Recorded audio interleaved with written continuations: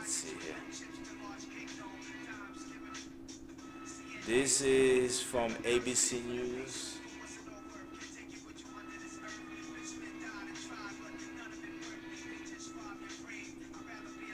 So the numbers here lied. The Redskins are who we thought they were, huh? Their defense is, yeah.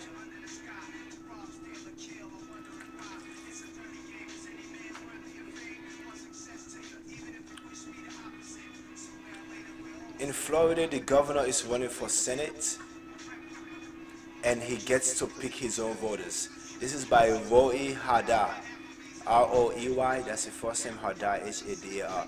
It was published on August 26th of 2018 and is from abcnews.com.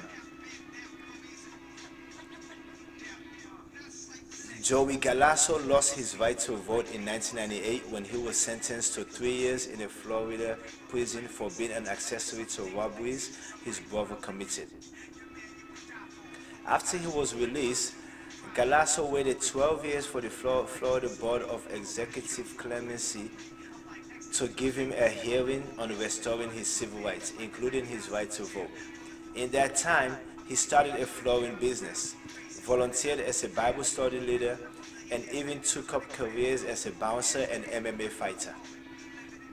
Yo, speaking of MMA fighter, Khabib, you're my favorite Russian, yo. Right now, you're my favorite Russian.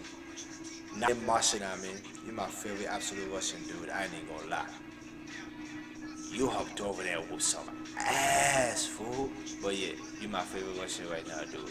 But that's assalamu alaikum, brother. After he was released, Galasso waited 12 years for the Florida Board of Executive Clemency to give him a hearing on restoring his civil rights, including his right to vote. In that time, he started a flooring business, volunteered as a Bible study leader, and even took up other careers as a bouncer and MMA fighter. In March of 2013, he faced the board. Attorney General Pam Bondi and Chief Financial Officer Jeff Atwater seemed to support his case, but Governor Rick Scott took issue with Galasso's past speeding tickets. You've been out of prison 11 years and you've got all these traffic violations. You've turned your life around, but if you really don't care about the law and you have all these traffic violations, it's hard to say, gosh, you really believe in the law. It's hard to say, gosh, you really believe in the law, Scott said in the hearing. A few days later, Galasso received a letter saying that the governor exercised his executive power and decided to reject Galasso's application for a restoration of voting rights. Galasso told ABC News during a phone interview 5 years after the decision that he has no issue with Scott, but that the system needs fixing. Florida is one of 3 states where all felons lose their right to vote, with no distinction between violent and non-violent felons. Okay, with no distinction, only 1 and 3. So 3 states have no distinction at all. I bet you it's Florida, Iowa, and Kentucky. Of those 4 that I referenced earlier from the Maury Jones article. I don't have anything personal against Rick Scott, but we need to have something in place. We can't have one man have so much power, Galasso said. Stephen Warner voted illegally in the 2010 election because he's a convicted felon and the clemency board had not yet heard his case.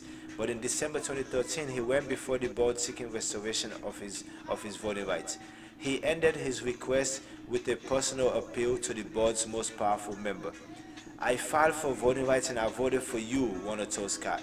Scott laughed and a few seconds later moved to restore Warner's voting rights. With the agreement of the 2 fellow Republicans on the board, the governor's motion took effect. Warner could now vote. This process, in which felons who have served their time apply to a board of 4 elected state officials for various forms of clemency, including the restoration of their voting rights, is the only way for felons in Florida to regain their right to vote. The state constitution, which was written 150 years ago, when slavery was still, when all those sugarcane, all those farms down there, all those plantations down in Florida was being founded by slaves. The state constitution gives the governor the unfettered discretion to deny clemency at any time for any reason, in line with a Supreme Court decision that gives governors the right to develop their own processes for granting clemency. As long as the governor gets the support of 2 other members of the board, which also includes the elected Attorney General, Chief Financial Officer, and the Agricultural Commissioner, he or she can restore voting rights to anyone.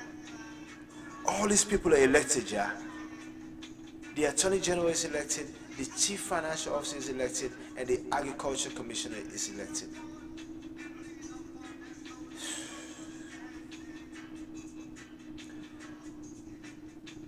Nearly 1.7 million people in Florida, almost 10% of the potential electorate, do not have the right to vote because of Florida's laws. The highest numbers in the nation, according to a report from the Sentencing Project. Florida has almost as many felons disenfranchised after their sentences as all other states combined. Those 7 states, remember?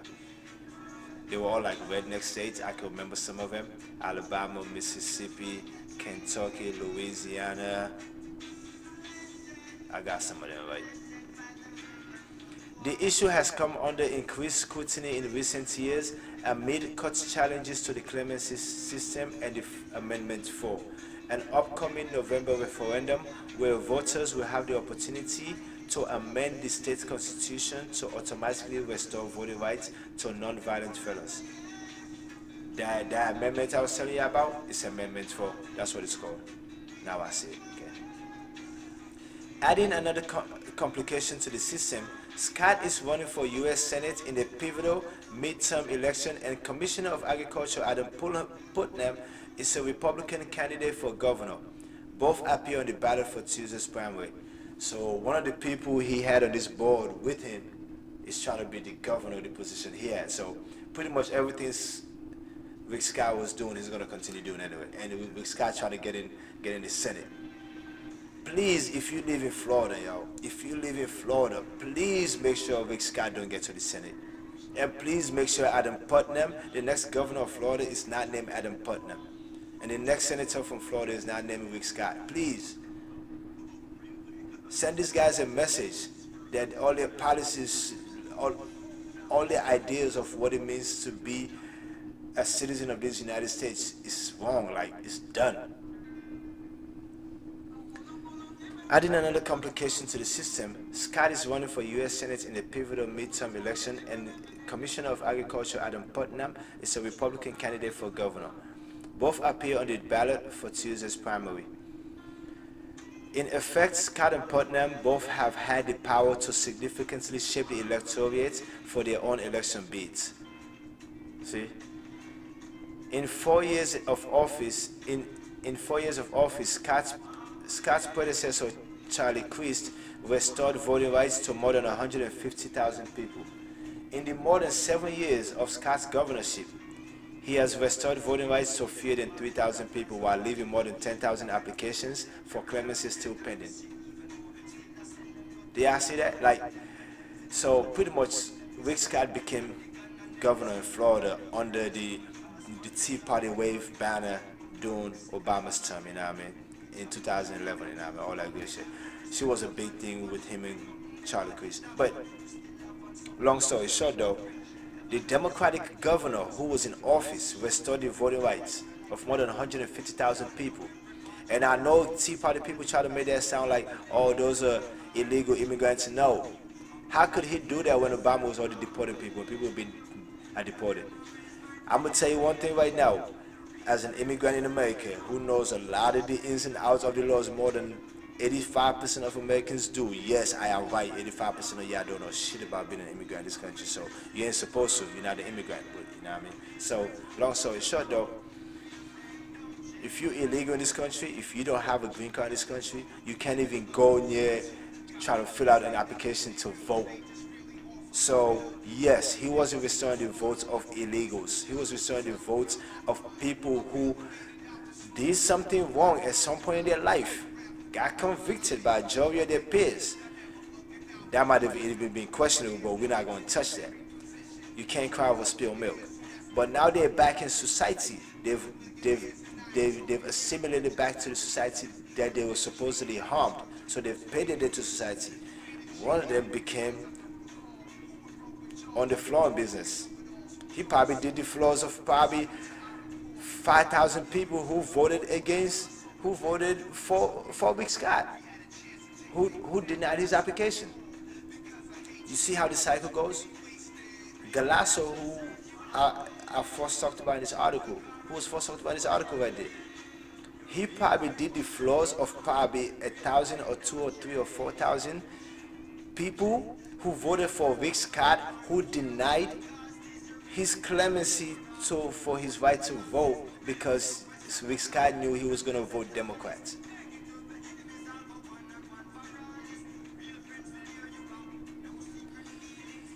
I'm sorry, Galasso, you were now one of the lucky Scott 3000.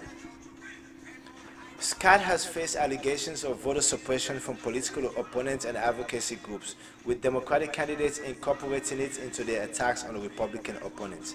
Tallahassee Mayor Andrew Gillum, a Democratic candidate for governor endorsed by Senator Bernie Sanders, has campaigned in favor of Amendment 4 as part of his advocacy for criminal justice reform, calling it a step in the right direction and criticizing the existing process as arbitrary and capricious.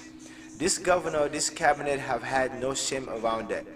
It's resulted in the disenfranchising of an entire group of people just because they feel like it. Gillum told ABC News, yo, Gillum may never lie. That's the only reason, yo. Just because they feel like they're white and they can do what they want to anybody who's not. Or they can do anything they want for anybody who is. Jeremy Ring, the presumptive Democratic nominee for Chief Financial Officer, one of the 4 positions that sits on the Board of Clemency, has railed against Republicans for using nonviolent felon voting rights as a political tool. I don't know what's the number of nonviolent ex-felons who would vote, but it could swing the election against Governor Scott, and that's what he and his team sees.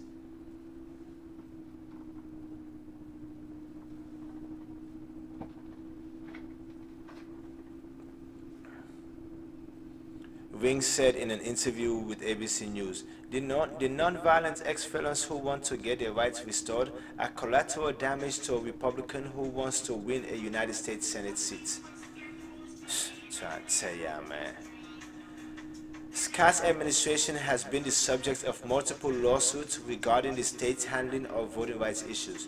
A group of felons whose clemency requests were rejected or have outstanding cases sued to challenge the clemency system on the grounds that the arbitrary decisions violate protections on the right to vote. A district court judge sided with the felons in April, criticizing Scott for a seemingly arbitrary rationale for granting clemency. In Florida, elected partisan officials have extraordinary authority to grant or withhold the right to vote from hundreds of thousands of people without any constraints, guidelines, or standards. District Court Judge Mark Walker wrote in an April ruling ordering Scott to create a new process to restore felons' voting rights. The question now is whether such a system passes constitutional muster. It does not.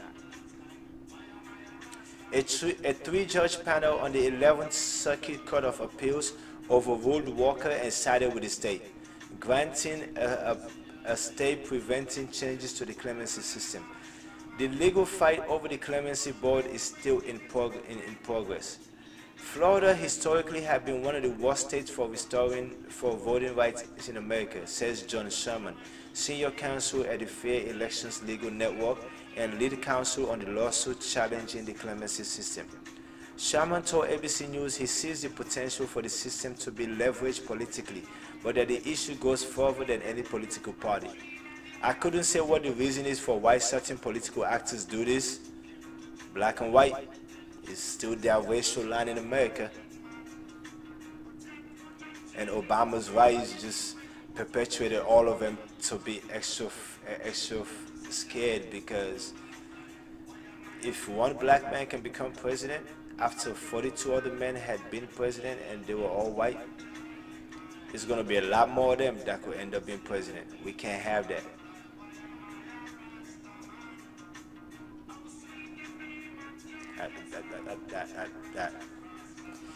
I couldn't say what the reason is for why certain political actors do this. They obviously think it's to their advantage, But for us, the only thing that matters is that people of all parties are able to vote.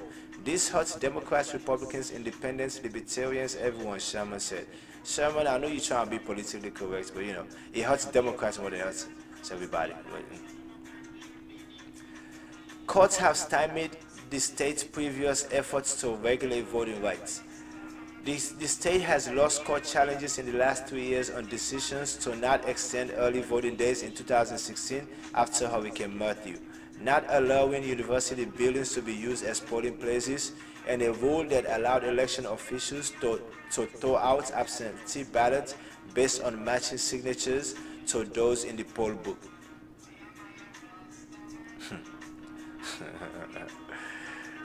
These sound like 1940s, 50s, 60s tactics, yo. Scott has defended his record on voting, however, claiming despite the legal challenges that Florida is a top state for voting access, pointing to a 2013 law that he signed expanding early voting. Under the governor's leadership, Florida has become one of the most voter-friendly states in the nation. John Tubbs, Scott's spokesperson, said in a statement to ABC News. This includes landmark legislation signed by the governor in 2013 that give Floridians more voting days, hours, and sites so they can have plenty of options to vote. Hey, take advantage of that law if they are right. The 2013 legislation did expand the number of early voting days, but it was Scott's administration that in the 2014 advisory opinion from the Florida Department of State's Division of Election decided to not allow university buildings to be used as early voting sites. I'm going to tell you now why they don't want to use university buildings, right? Guess what? Take a wild guess. College students. You will literally have more voters because they will have time to vote. They will be on campus. They know where the food place is, they know where the bathrooms are, they know where everything is. They don't have to go too far. Instead of having them go out to go vote, you can bring the voting to them. You know what I mean? It's a smart idea. It's a smart idea. You already have voting bingo halls and citizens and senior citizen centers and VA halls and VFW halls and shit. So why not university campuses? You know, they do have room. They have plenty of room. There's no shortage of room on university campuses. Trust and believe. The 2013 legislation did expand the number of early voting days, but it was Scott's administration that in 2014, a year later, in the 2014 advisory opinion from the Florida Department of State's Division of Election, decided not to allow university buildings to be used as early voting sites. On clemency, Scott has also consistently emphasized his opposition to the efforts challenging his power as the court case has unfolded, framing it as an issue of ensuring justice for victims of crimes committed by felons. The governor will always stand with victims of crimes. Now they're trying to make him out to be a tough on crime, law and order governor, you know what I mean? I get it, but here's where that argument is bullshit, because the victims of the crime are not going to be affected by that vote that criminal who have paid their debt to society is going to cast. You get it? How that argument is bullshit? The whole argument, I say, the governor will always stand with victims of crime. They're trying to. That's why Trump said during the debates now with Hillary that he was going to be the law and order president. He used that word law and order because the 50, 60, 70-year-old white men and women who went out and vote, who go out and vote. And by the way, people 18 to 24, we about to outnumber people 50 and older. Yeah, so it's in your best interest if you're between 18 and 24 to go out and vote and start voting out and continue on. You know what I mean? That's what I say. Like there is racially coded words and phrasing that's been ingrained in the xenophobic psyche for generations. A 50, 60, 70-year-old cannot be convinced of anything. Just like Mandela was saying that it was interesting that a young man was able to fit in with this old man who was stuck in their ways. I can never convince a 60-year-old Trump supporter that Obama was good for him, who was making less than, who was depending on Social Security or Medicare. That 60-some-year-old white man who donned that hat and said, yes, we're going to make America great again, and he went out and voted for Trump. I could not convince him that Obama was better for him than Trump will ever be. Because in his mind, that black man as leader couldn't do nothing right for him as a white man in America. I cannot convince him of that. But between age of 18 and 24 though, if you're between 18 and 24 right now in America, right now, there's been a generation of you. That's why this time is so pivotal. You are quite literally living the lives of a historic generation who will have something to say. Yo, you are quite literally in a position to, all pun intended, trump the accomplishment of the baby boomers. They are the greatest generation, hands down. Right now, according to history, they are the greatest generation, because we've had 6 of the last 8 presidents with baby boomers, or maybe 5 of the last 7 presidents are baby boomers. You know what I mean? Your generation right now, that 18 to 24 core, who should go out and vote in troves right now, that same core who 60 years ago was so impactful, you're living in historic times if you're of that age bracket. You know what I mean? Like, just focus on that age bracket right there. That's why they're refusing to allow voting, especially early voting, on university buildings, because here is their thought process, and their thought process is jacked up, mind you. The way they say, you guys are so consumed with school right now that the only way you guys can have time to cast your ballot is if you have more days on site, on campus, to vote early and before election day comes around. Because if you guys have time, you can schedule it around your class schedule. You know, like this is a generational battle of wanting to keep white privilege and white supremacy alive and kicking. That's what I'm harping on. But I digress. The governor will always stand with victims of crime, Tubbs said in the May statement. He believes that people who have been convicted of crime like murder, violence against children, and domestic violence should demonstrate that they can live a life free of crime while being accountable to our communities. You're right, Tubbs. You're right. That's why they said non-violent ex-felons. We're not talking about like that.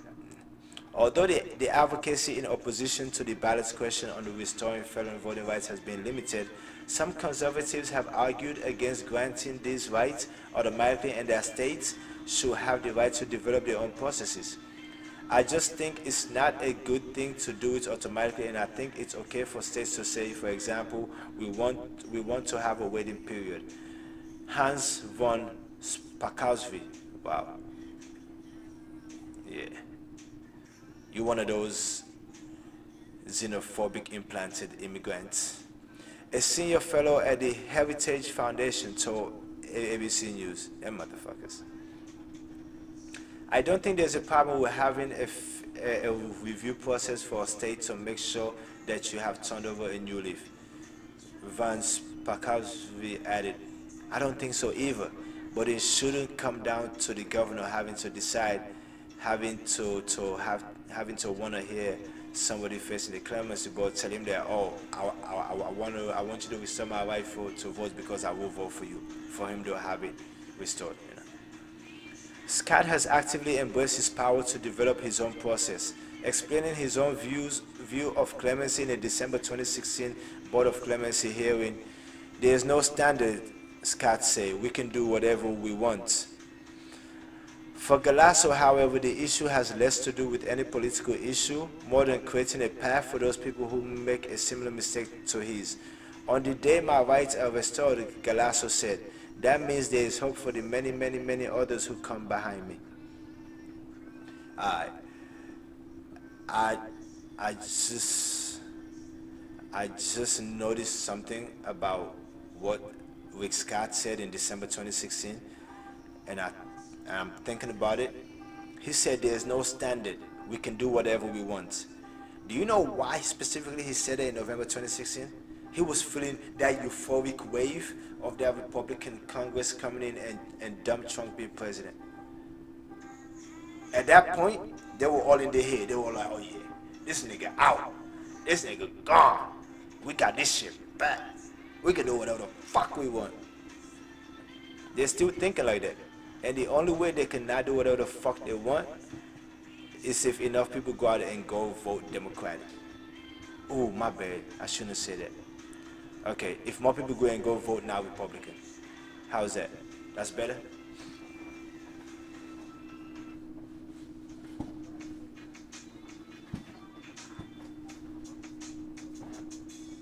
Turn your lights down.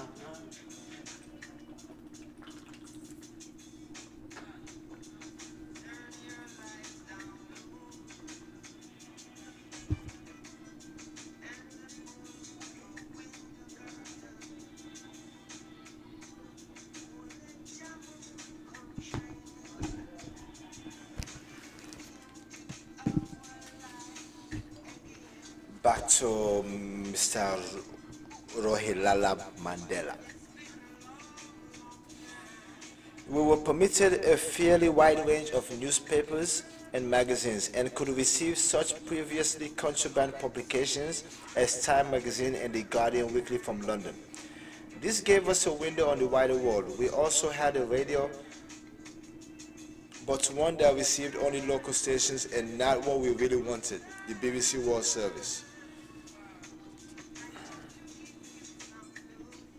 We were allowed out on our terrace all day long, except between 12 and 2 when the warders had their lunch.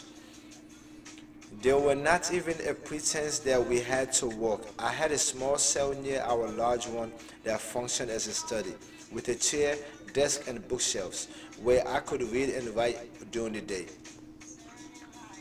On Robben Island, I would do my exercises in my own cramped cell, but now I had room to stretch out. At Poolsmore, I would wake up at 5 and do an hour and a half of exercise in our communal cell. I followed my usual regimen of stationary running, skipping, sit-ups, fingertips push-ups. My comrades were not early risers, and my program soon made me a very unpopular fellow in our cell.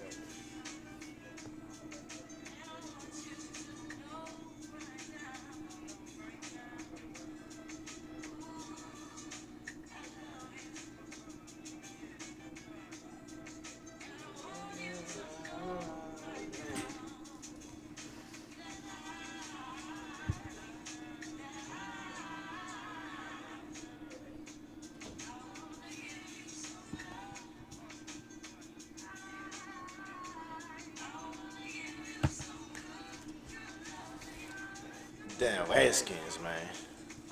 But hey, Jay still got a better record than his brother John. Yeah. The $100 million, man. The dollar bill, man. I was visited by Winnie shortly after arriving at Poolsmore and was pleased to find that the visiting area was far better and more modern than the one at Robben Island. We had a large glass barrier through which one could see the visitor from the waist up and far more sophisticated microphones so that we did not have to strain to hear. The window gave at least the illusion of greater intimacy, and in prison, illusions can offer comfort. It was far easier for my wife and my family to get to Poolsmore than to Robben Island, and this made a tremendous difference. The supervision of visits also became more humane. Often, Winnie's visits were overseen by Warrant Officer James Gregory, who had been a censor on Robben Island. I had not known him terribly well, but he knew us because he had been responsible for reviewing our incoming and outgoing mail. At Poolsmore, I got to know Gregory better and found him a welcome contrast to the typical warder. He was polished and self-spoken, and treated Winnie with courtesy and deference. Instead of barking, "Time's up," he would say, "Mrs. Mandela, you have 5 more minutes." The Bible tells us that gardens preceded gardeners, but that was not the case at Poosmo, where I cultivated a garden that became one of my happiest diversions. It was my way of escaping from the monolithic concrete wall that surrounded us. Within a few weeks of surveying all the empty space that we had on the building's roof and how it was bathed in sun the whole day, I decided to start a garden and received permission to do so from the commanding officer. I requested that the prison service supply me with 16 44-gallon oil drums that they sliced in half for me. The authorities then filled each half with rich, moist soil, creating in effect 32 giant flower pots. I grew onions, aubergines, cabbage, cauliflower, beans, spinach, carrots, cucumbers, broccoli, beetroot, lettuce, tomatoes, peppers, strawberries, and much more. At its height, I had a small farm with nearly 900 plants, a garden far grander than the one I had on Robben Island. Some of the seeds I purchased, and some, for example, broccoli and carrots, were given to me by the commanding officer, Brigadier Munro, who was particularly fond of these vegetables. Warders also gave me seeds of vegetables they liked, and I was supplied with excellent manure to use as fertilizer.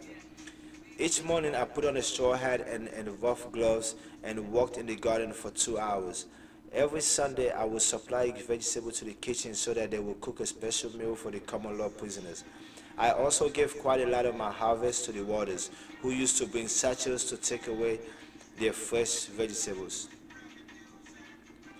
At Poosmo, our problems tended to be less consequential than those we experienced on Robben Island. Brigadier Munro was a decent, helpful man who took extra pains to make sure we had what we wanted. Nevertheless, small problems sometimes got blown up out of proportion. In 1983, during a visit from Winnie and Zinzi, I mentioned to my wife that I had been given shoes that were a size too small and were pinching my toe. Winnie was concerned, and I soon learned that there were press reports that I was having a toe amputated. Yo, you know what's so funny about that? Yeah? When Mandela was sick, when he was rushed to the hospital in July of 2013, the year before you were born, J-Ba. When he was rushed to the hospital, he was experiencing complications from, he had an infection in his lung. He had a lung infection. He was rushed to the hospital. It was so much rumored speculation coming out of South Africa that the man had already died. They were just trying to keep it secret. They were keeping him on life support like that. It was wild.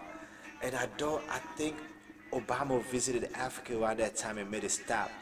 He made a stop in South Africa and went and saw the man. I'm not sure. I can't remember exactly, but I can't remember the Obama part of stoppage. But when Mandela was rushed to the hospital in July of 2013, that was crazy, man. Everybody was just like, Winnie was concerned, and I soon learned that there were press reports that I was having a toe amputated. Because of the difficulty of communication, information from prison often became exaggerated in the outside world. If I had simply been able to telephone my wife and tell her that my foot was fine, such confusion would not have happened. A short while later, Helen Sussman was permitted to visit, and she inquired about my toe. I thought the best answer was a demonstration. I took off my socks, held up my bare foot up to the glass, and wiggled my toes. We complained about the dampness in our cell, which was causing us to catch colds. Later, I heard reports that South African newspapers were writing that our cell was flooded. We asked for contact with other prisoners, and in general made the same basic complaints that we always had, to be treated as political prisoners. In May 1984, I was a zygote. I was either a zygote or an embryo. I was one of the two. But I was on my way to becoming. I was on my way to December 1984 to being introduced to this beautiful, white-dominated, supremacist world.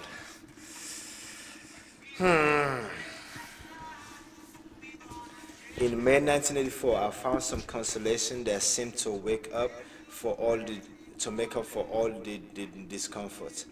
On a scheduled visit from Winnie, Zenny and her youngest daughter, I was escorted by Warrant Officer Gregory, who, instead of taking me to the normal visiting area, ushered me into a separate room where there was only a small table and no dividers of any kind.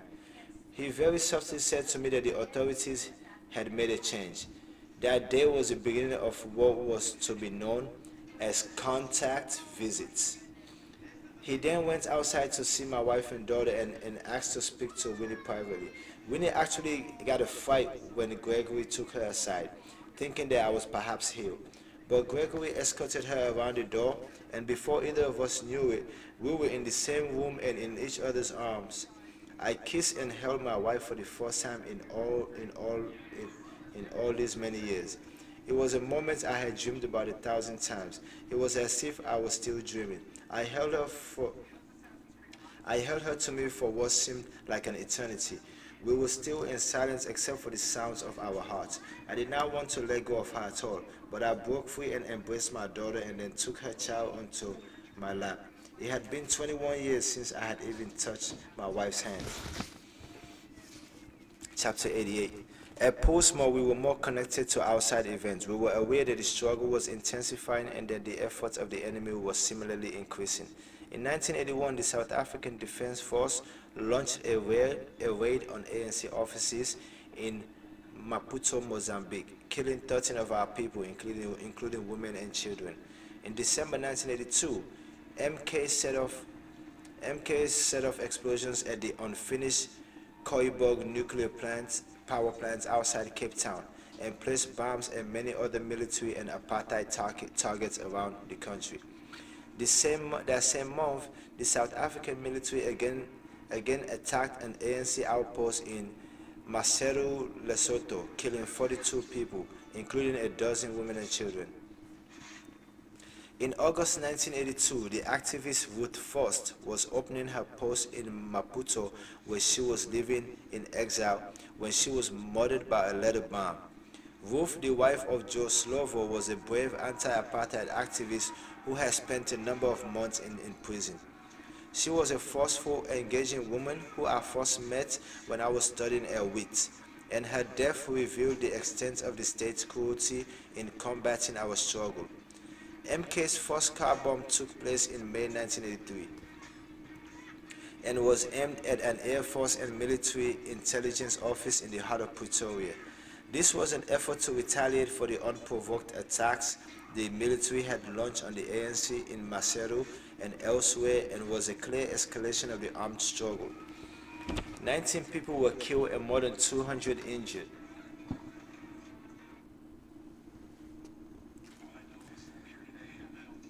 The killing of citizens was a tragic accident, and I felt a profound horror at the death toll. But disturbed as I was by these casualties, I felt that such accidents were the inevitable consequence of the decision to embark on a military struggle. Human fallibility is always a part of war, and the price of it is always high.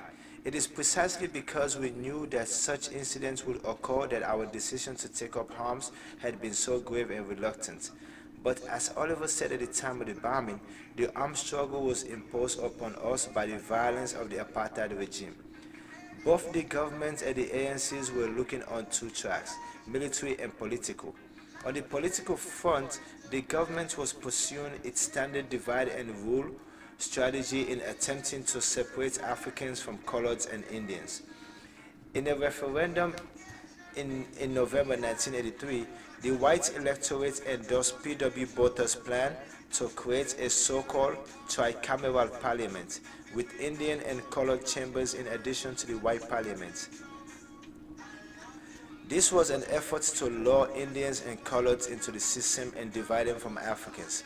but the offer was merely a toy telephone, as all parliamentary actions by Indians and coloreds are subject to a white veto.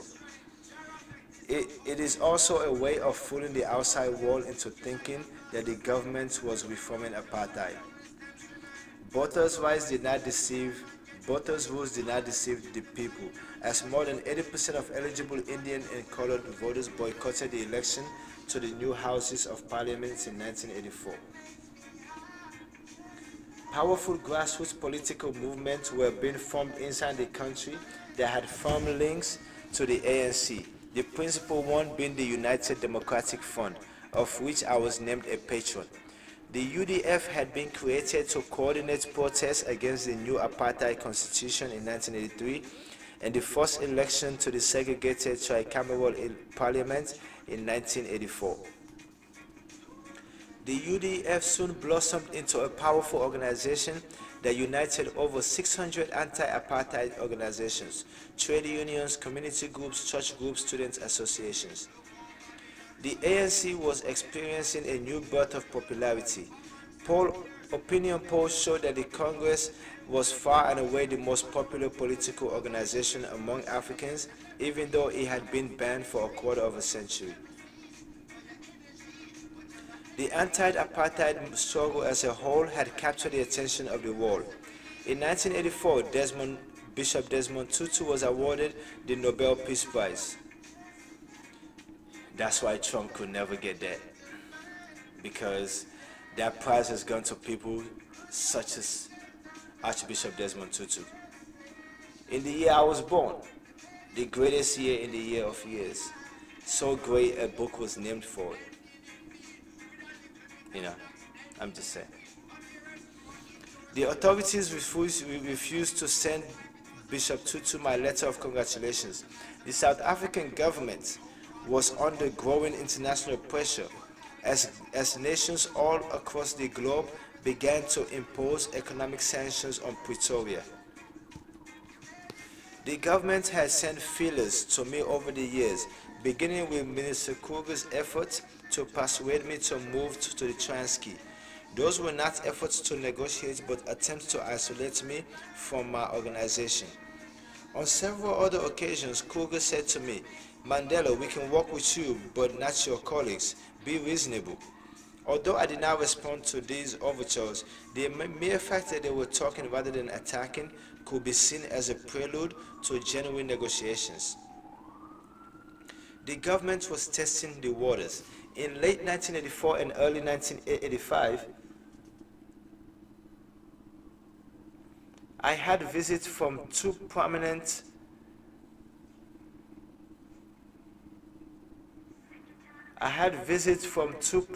Western statesmen, Lord Nicholas Bethel, a member of the British House of Lords and the European Parliament, and Samuel Dash, a professor of law at Georgetown University and a former counsel to the U.S. Senate Watergate Committee.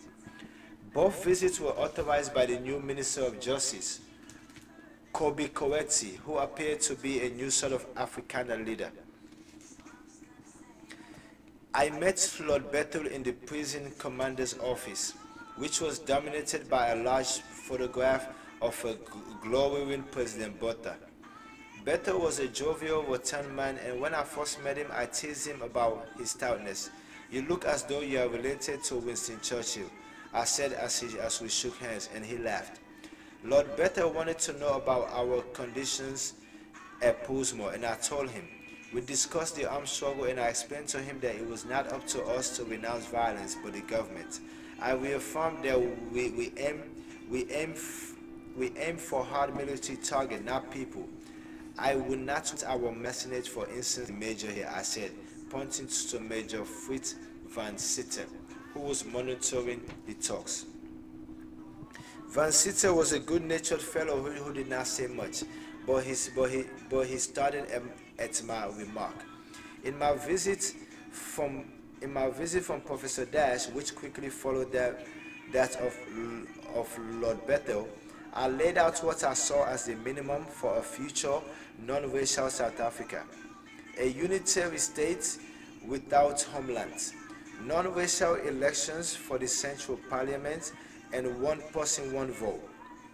Professor Dash asked me whether I took any encouragement from the government's stated intention of repealing the mixed marriage laws and the certain other apartheid statuses.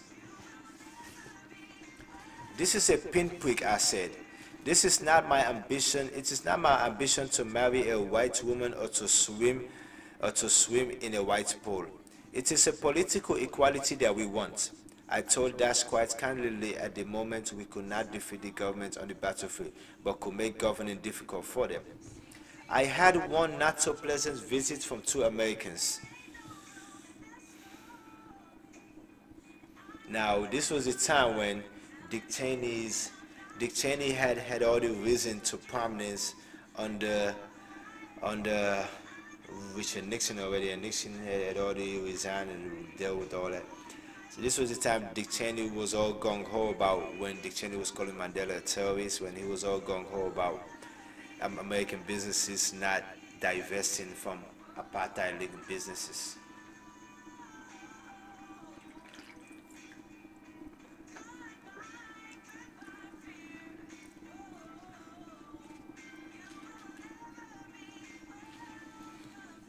I had one not so pleasant visit from two Americans, editors of the Republican newspaper, the Washington Times.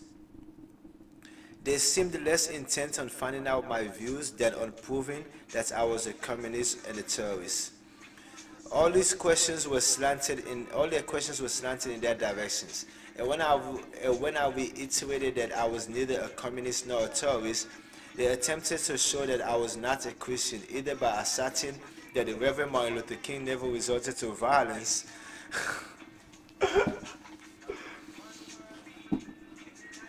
they try to pull the same white boy move.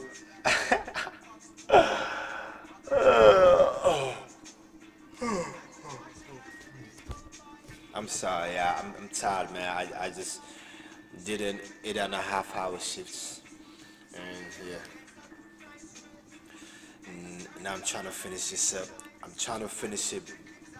I'm trying to put this out on October the 9th, my job day, but it doesn't look likely. If I do put it out there, there wouldn't be 100 hours as I would like. But I don't know. Let's see. I digress.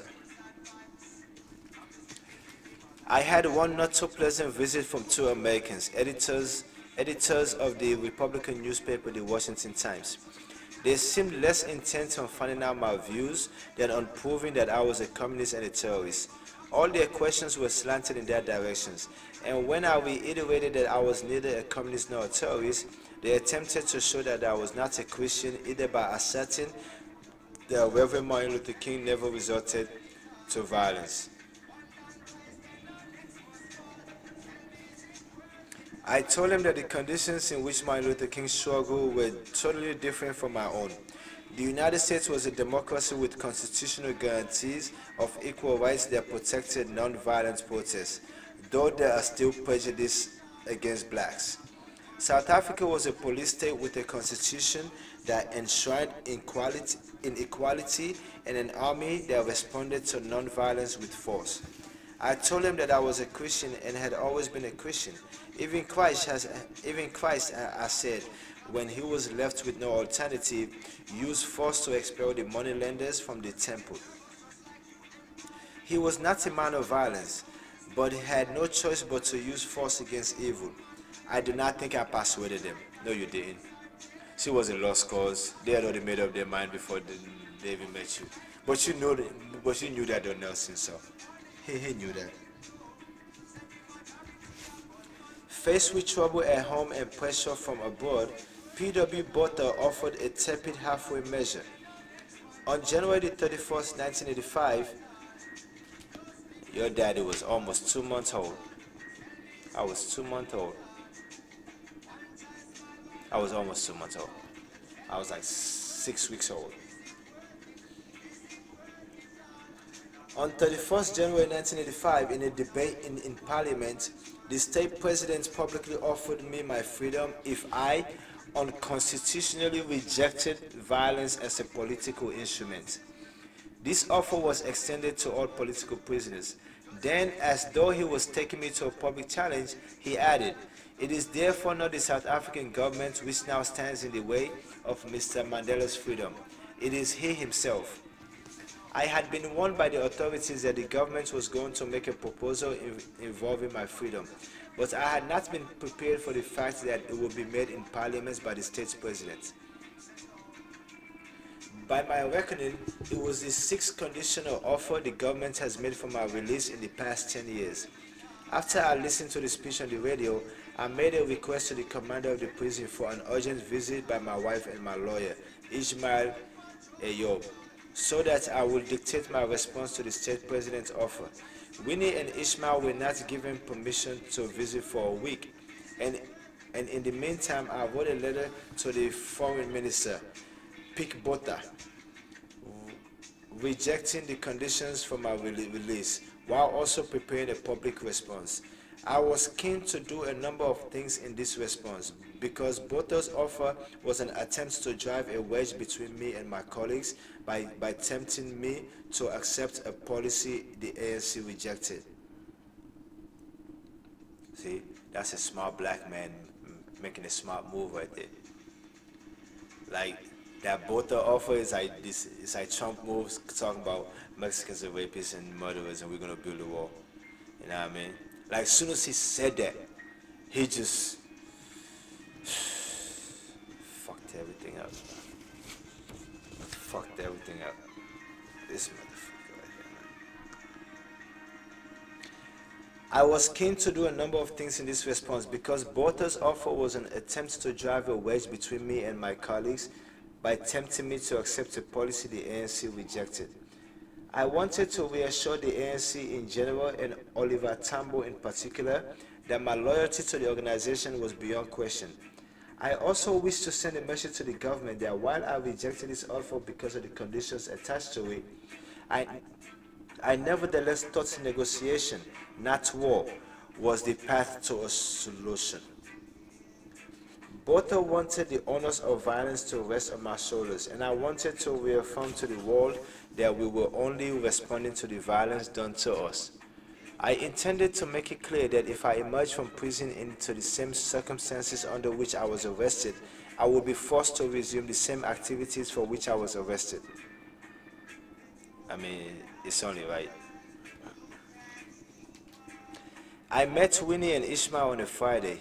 On Sunday, the UDF rally was to be held in Soweto's Jabulani Stadium, where my response would be made public. Some guards with whom I was not familiar supervised the visit, and as we began discussing my response to the state president, one of the warders, a relatively young fellow, interrupted to say that only family matters were permitted to be discussed. See, you see the difference between the older warden who was judging this man based on the character of his skin and not just, and this young idiot who at that time, he was probably being infused with all the same kind of the same kind of pro-apartheid propaganda in South Africa then that white racists were going through with the Fox News propaganda during Obama's presidencies. I ignored him, and he returned minutes later with a senior warder whom I barely knew. This warder said that I must cease discussing politics, and I told him that I was dealing with a matter of national importance involving an offer from the state president. I warned him that if he wanted to hold the discussion, he must get direct order from the state president himself. If you are not willing to telephone the state president to get those orders, I said coldly, then kindly do not interrupt us again. He did not. I gave Ishmael and Winnie the speech I had prepared. In addition to responding to the government, I wanted to thank publicly the UDF for its fine work and to congratulate Archbishop Tutu on his prize, adding that his award belonged to all the people. On Sunday, 10 February 1985, my daughter Zinzi read my response to a cheering crowd of people who had not been able to hear my words legally anywhere in South Africa for more than 20 years. Zinzi was a dynamic speaker like her mother and said that her father should be at the stadium to speak the words himself.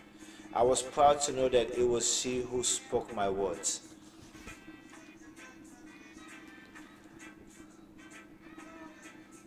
I am a member of the National African Congress. I have always been a member of the African National Congress, and I will remain a member of the African National Congress until the day I die. Oliver Tambo is more than a brother to me. He is my greatest friend and comrade for nearly 50 years. If there is anyone amongst you who cherishes my freedom, Oliver Tambo cherishes it more, and I know that he will give his life to see me free. I am surprised at the conditions that the government wants to impose on me. I am not a violent man. It was only then, when all other forms of resistance were no longer open to us, that we turned to armed struggle. Let Botha show that he is different to Malan, Strickdom, and Verwoerd. Let him renounce violence. Let him say that he will dismantle apartheid. Let him unban the People's Organization, the African National Congress. Let him free all who have been imprisoned, banished, or exiled for their opposition to apartheid. Let him guarantee free political activity so that people may decide who will govern them. I cherish my own freedom dearly, but I care even more for your freedom. Too many have died since I went to prison. Too many have died for the love of freedom.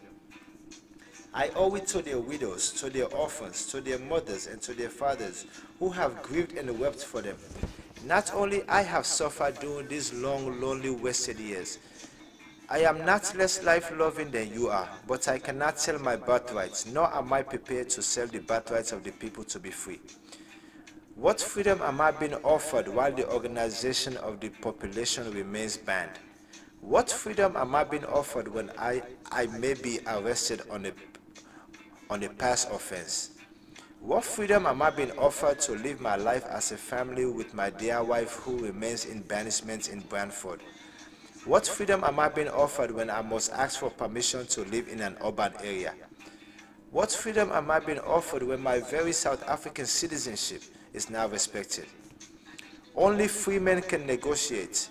Prisoners cannot enter into contract. I cannot and will not give any undertaking at a time when I and you, the people, are not free. Your freedom and mine cannot be separated. I will return. That man can write.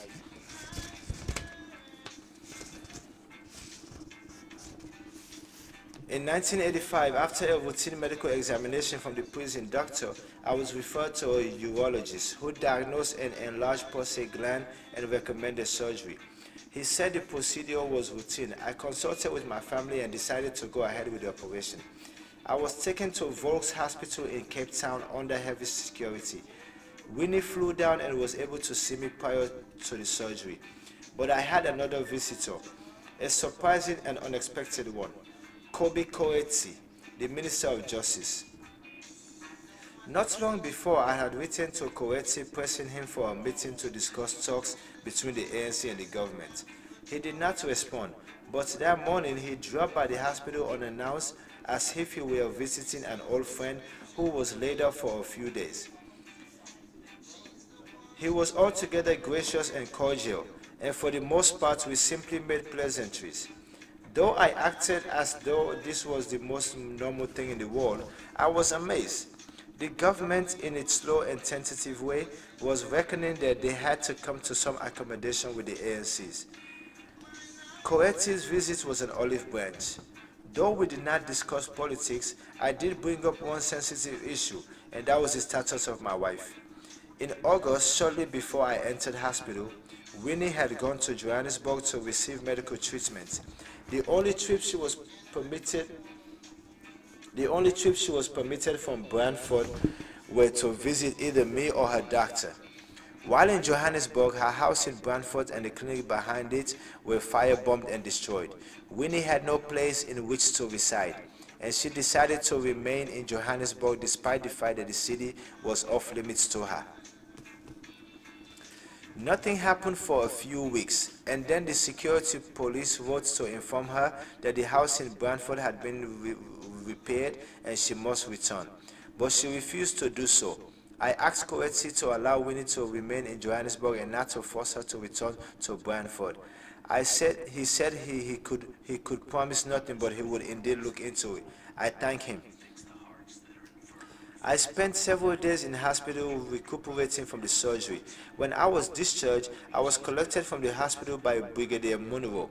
Commanding officers do not usually pick up prisoners from hospitals, so my suspicions were immediately aroused.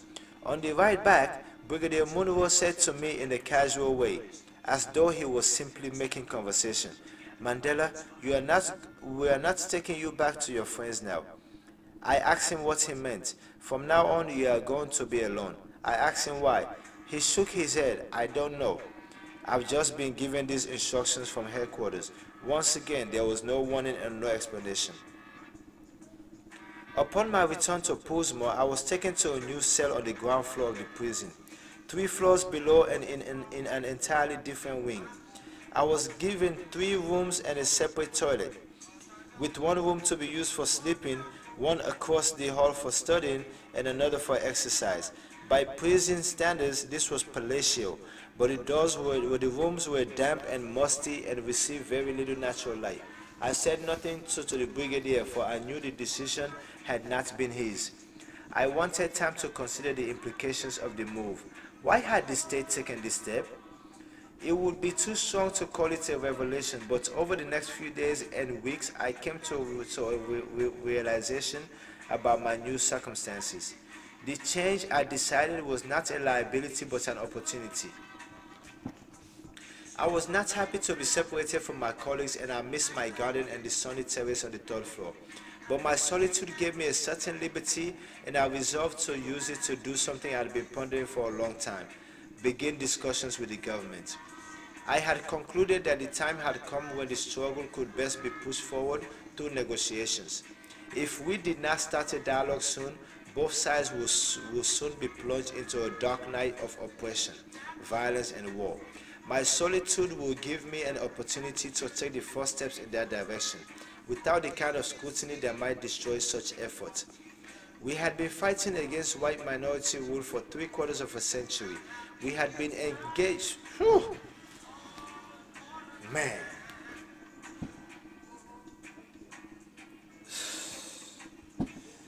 That is some shit, yo.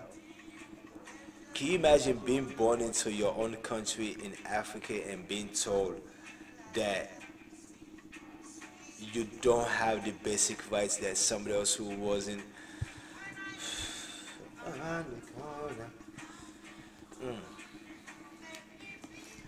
We had been fighting against white minority rule for 3/4 of a century. We had been engaged in the armed struggle for more than 2 decades. Many people on both sides have already died. The enemy was strong and resolute. Yet, even with all their bombers and tanks, they must have sensed they were on the wrong side of history. We had rights on our side, but not yet might. That was an awesome line. We had rights on our side, but not yet might. It's an awesome line. Oh, darling, darling, I'm calling, calling. It was clear to me that a military victory was a distant, if not impossible, dream. It simply did not make sense for both sides to lose thousands, if not millions, of lives in a conflict that was unnecessary. They must have known this as well. It was time to talk. This would be extremely sensitive. Both sides regarded discussions as a sign of weakness and betrayal. Neither will come to the table unless the other made significant concessions. The government asserted over and over that we were a terrorist organization of communists and that they would never talk to terrorists or communists. This was National Party dogma. The ANC asserted over and over that the government was fascistic and racist, and that there was nothing to talk about until they unbanned the ANC, unconstitutionally released all political prisoners, and removed the troops from the townships. A decision to talk to the government was of such importance that it should only have been made in Lusaka. But I felt that the process needed to begin, and I had neither the time nor the means to communicate fully with Oliver. Someone from our side needed to take the first step, and my new isolation gave me both the freedom to do so and the assurance, at least for a while, of the confidentiality of my efforts. I was now in a kind of splendid isolation. Though my colleagues were only 3 floors above me, they might as well have been in Johannesburg. In order to see them, I had to put in a formal request for a visit, which had to be approved by the head office in Pretoria. It often took weeks to receive a response. If it was approved, I would then meet with them in the visiting area. This was a novel experience. My comrades and fellow prisoners were now official visitors. For years, we had been able to talk for hours a day. Now we had to make official requests and appointments, and our conversations were monitored. After I had been in my new cell for a few days, I asked the commanding officer to arrange such a meeting.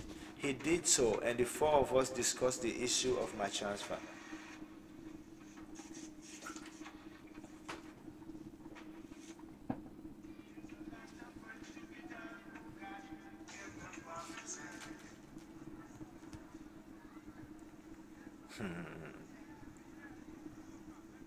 Nice. I love it. I love it. One, play it down and I'm gonna shoot it back to Solano. This is my track right here.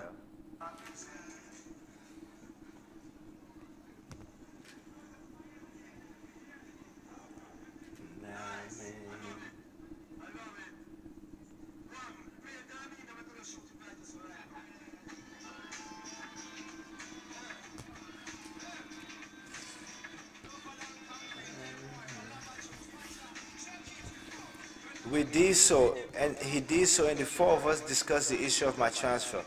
Walter, Kathy, and Ray were angry that we had been separated. They wanted to lodge a strong protest and demand that we be reunited. My response was not what they expected. Look, chaps, I said.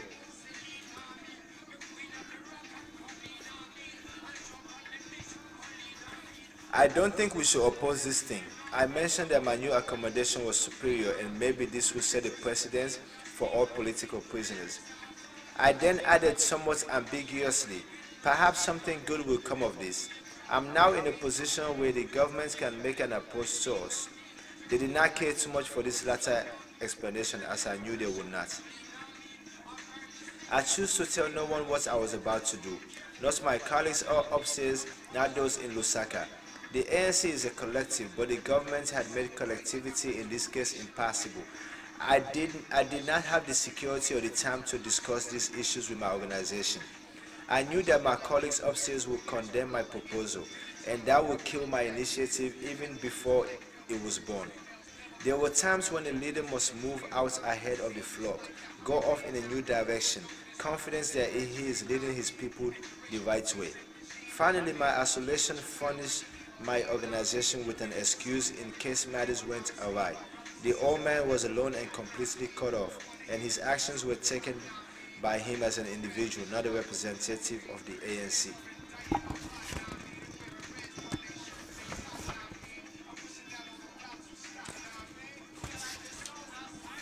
Chapter 90. Within a few weeks of my move, I wrote to Kobe Kowesi to propose talks about talks. As before, I received no response. I wrote once more, and again there was no response. I found this peculiar and demoralizing, and I realized I had to look for another opportunity to be heard. This came in early 1986.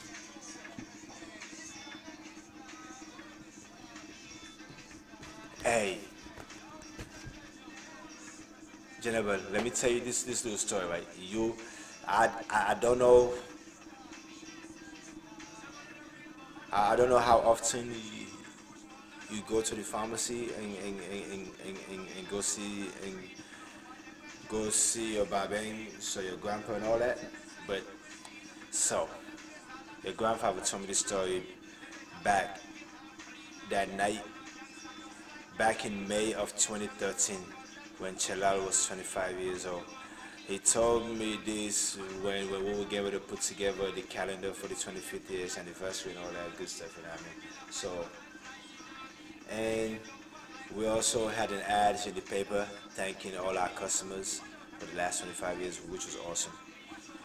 Long story short though, he told me what was his inspiration, his motivation for opening a pharmacy, you know what I mean? Because that wasn't a business he was even thinking about getting into.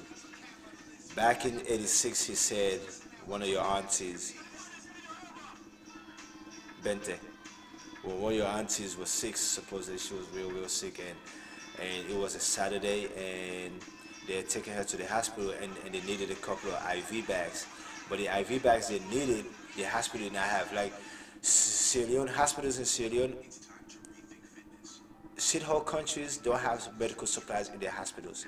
The only hospital, you the patient, have to get family to go buy the supplies at the pharmacy and bring it to you at the hospital and give it to the hospital staff for them to perform the procedure they need to perform on you. So yeah, it's still the same like that today, but in '86 though, imagine it was even worse. So your grandfather said that, and your aunt was real sick, and they told him they needed a few IV bags, and he said they went out looking for pharmacies that were open that day to buy the IV bags and the supplies that they needed. So they roamed around the city, drove around the city, found, could not find nothing. Mind you now, this was in 1986, you know what I mean? 1986, the pharmacy was open in '88, but the motivating event happened 2 years prior. So they went around, they could not find it anywhere but this one small little pharmacy out in Carberton somewhere, like that far out from the city. Like they went all the way out there, and when they went out there, and your grandfather was somebody at that time, even in the '80s, he had been blessed with the opportunity to travel outside of Africa, not just outside of Sierra Leone, to see other parts of the world, to realize what it means to have a standard of quality. Your grandfather was always one who preferred quality over quantity any day of the week, you know what I mean? Like, that's just who he is, and he's absolutely right. That's how it's supposed to be. So, the pharmacy they found, they asked for the IV bags they needed, and lo and behold, they had it. But instead of having it stored and shelved in like regular shelving, whether it's a cabinet, whether it's a shelf, instead of having it properly stored, they reached into an empty sack of rice. That's where they were storing uh, the, the IV bags, the normal saline bags and all that. And granted, everything, the actual medication is sealed in the IV bag, but just like the person your grandfather was and is to this day, that just didn't sit well with him, you know what I mean? Because if he has to drive that far just to get a simple IV bag that far away from the hospital, and to come to finding a place where they're storing it in a rice bag, like, come on now, something ain't right. So that was his motivating factor getting into it. I just had to. And 2 years later, Chelal Pharmacy was born. You know, awesome sauce. I truly hope you get the opportunity to spend as much time around your grandfather as you can, yo. Just and I hope he's he's more welcoming to having kids at the store, at the shop, than he used to be back then, you know what I mean? Because, you know, yeah, he ain't really the biggest advocate of having kids come to the shop with him. So, yeah. I found this peculiar and demoralizing. I realized I had to look for another opportunity to be heard. This came in the early 1986. At a meeting of the British Commonwealth in Nassau in October 1985, the leaders could not reach agreement on whether to participate in international sanctions against South Africa. This was mainly because British Prime Minister Margaret Thatcher was adamantly opposed. To resolve the deadlock, the assembled nations agreed that a delegation of eminent persons will visit South Africa and report back on whether sanctions were the appropriate tool to help bring about the end of apartheid. In early 1986, the seven-member eminent persons group, led by General Olusegun Obasanjo, whoo, that Nigerian right there, the former military leader of Nigeria, and the former Australian Prime Minister Malcolm Fraser, arrived in South Africa on their fact-finding mission. In February, I was visited by General Obasanjo to discuss the nature of the delegates' brief. He was eager to facilitate a meeting between me and the full group. With the government's permission, such a meeting was scheduled for May. The group will be talking with the cabinet after they had seen me, and I viewed this as a chance to raise the subject of negotiations. The government regarded my session with the group as something extraordinary. 2 days before the meeting, I was visited by Brigadier Munro, who had brought along a tailor. Mandela, the commander said, "We want you to see these people on an equal footing. We don't want you to wear those old prison clothes, so this tailor will take your measurements and outfit you with a proper suit." The tailor must have been some kind of wizard, for the very next day I tried on a pinstripe suit that fitted me like a glove. I was also given a shirt, tie, socks, shoes, and underwear. The commander admired my new attire. "Mandela, you look like a prime minister now, not a prisoner," he said and smiled. At the meeting between me and the eminent persons group, we were joined by two significant observers. Kobe Coetzee and Lieutenant General W.H. Williamsey, the Commissioner of Prisons. Like the tailor, these two men were there to take my measure, but curiously they left shortly after the session started. I pressed them to remain, but saying I had nothing to hide, but they left anyway. Before they took their leave, I told them the time had come for negotiations, not fighting, and that the government and the ANC should sit down and talk. The eminent persons group had come with many questions involving the issues of violence, negotiations, and international sanctions. At the outset, I set the ground rules for our discussions. "I am not the head of the movement," I told them. "The head of the movement is Oliver Tambo in Lusaka. You must go and see him. You can tell him what my views are, but they are my personal views alone. They do not represent the views of my colleagues here in prison. All that being said, I favor the ANC beginning discussions with the government." Various members of the groups had concern about my political ideology and what a South Africa under ANC leadership might look like. I told them I was a South African nationalist, not a communist, that nationalists came in every hue and color, and that I was firmly committed to a non-racial society. I told them I believed in the Freedom Charter, that the Charter embodied principles of democracy and human rights, and that it was not a blueprint for socialism. I spoke of my concern that the white minority should feel a sense of security in any new South Africa. I told them I thought many of our problems were a result of lack of communication between the government and the ANC, and that some of these could be resolved through actual talks. They questioned me extensively on the issue of violence, and while I was not yet willing to renounce violence, I affirmed in the strongest possible terms that violence could never be the ultimate solution to the situation in South Africa, and that men and women by their very nature required some kind of negotiated understanding. While I once again reiterated that these were my views and not those of the ANC, I suggested that if the government withdrew the army and the police from the township, the ANC might agree to a suspension of the armed struggle as a prelude to talks. I told him that my release alone will not stem the violence in the country or stimulate negotiations. After the group had finished with me, they planned to see both Oliver in Lusaka and government officials in Pretoria. In my remarks, I had sent messages to both places.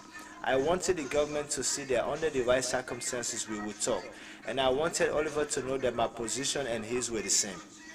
In May, the eminent persons group was scheduled to see me one last time.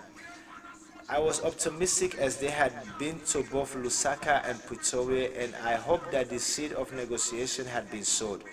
But the day before we were to meet, the South African government took a step that sabotaged whatever goodwill had been engendered by the Commonwealth visitors. On the day the eminent persons group was scheduled to meet cabinet ministers, the South African Defence Force, under the orders of President Botha, launched air raid and commando attacks on ANC bases in Botswana, Zambia, and Zimbabwe. This utterly poisoned the talks, and the eminent persons group immediately left South Africa. Once again, I felt my efforts to move negotiations forward had stalled. Oliver Tambo and the ANC had called for the people of South Africa to render the country ungovernable, and the people were obliging. The state of unrest and political violence was reaching new heights. The anger of the masses was unrestrained. The townships were in upheaval. International pressure was growing stronger every day. On 12 June 1986, the government imposed a state of emergency in an attempt to keep a lid on protests. In every outward way, the time seemed inauspicious for negotiations, but often the most discouraging moments are precisely the time to launch an initiative. At such times, people are searching for a way out of their dilemma.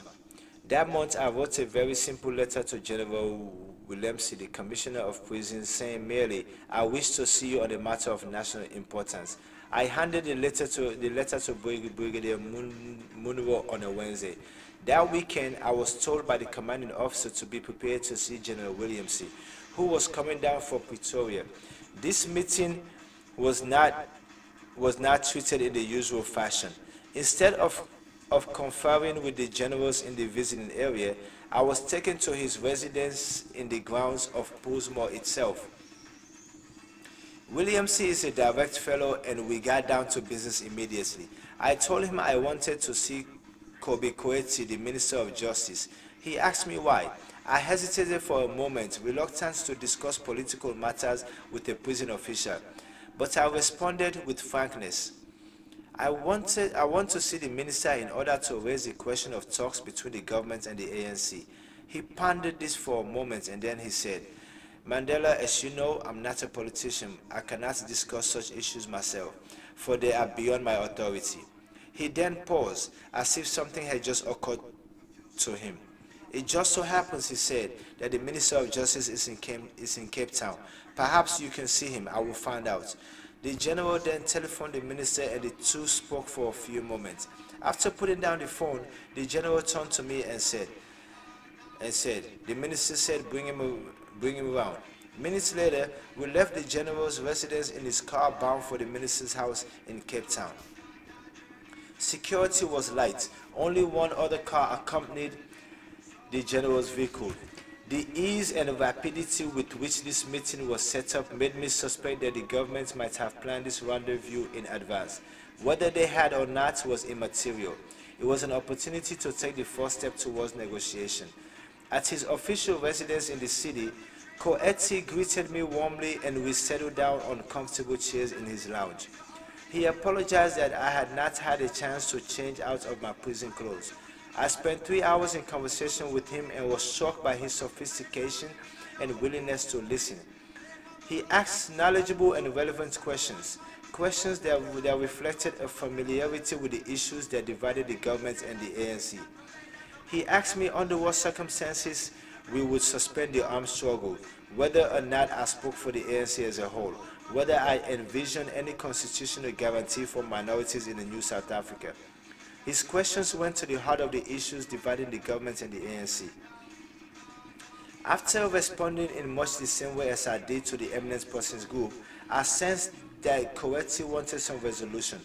"What is the next step?" he asked. I told him I wanted to see the state president and the foreign minister, Pick Botha. Coetzee noted this on a small pad he had kept beside him, and he said he would send my request through the proper channels. We then shook hands, and I was driven back to my solitary cell on the ground floor of Poolsmoor prison. I was greatly encouraged. I sensed the government was anxious to overcome the impasse in the country, that they were now convinced they had to depart from their old positions. In ghostly outline, I saw the beginnings of a compromise. I told no one of my encounter. I wanted the process to be underway before I informed anyone. Sometimes it is necessary to present one's colleagues with a policy that is already a fait accompli I knew that once they examined the situation carefully, my colleagues at Poolsmore and in Lusaka would support me. But again, after this promising start, nothing happened. Weeks and then months passed without a question, without a word from Coetzee. In some frustration, I wrote him another letter. Chapter 91. Although I did not get a direct response from Kobe Coetzee, there were other signs that the government were preparing me for a different kind of existence. On the day before Christmas, Lieutenant